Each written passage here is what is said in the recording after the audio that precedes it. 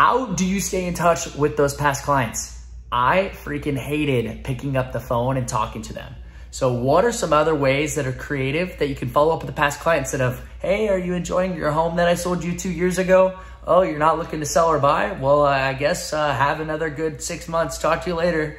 I hated that. So what I would do, I decided, let's throw a happy hour every quarter where I would invite all my past clients. And not even then, I would invite past clients, I would invite friends, family, and it's not about those past clients showing up. It's about the aspect of maybe they show up, but hey, it's the fact that you invited them.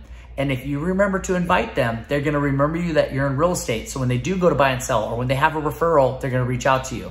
So I think it's super important every single quarter, partner with the vendor, have them maybe split some costs with you, invite all your past clients, invite your potential clients, invite your friends and family, and who cares how many people show up, because remember, that's not the point. That is gonna be your best way to keep your past clients in your pocket, and when they're ready to buy or sell or to refer you some business, they're gonna give you a call, which those types of calls are a lot better than having to do those awkward, annoying, every couple month calls for follow-ups. So, all right, remember, follow up with your past clients. If you don't wanna call them, throw a happy hour.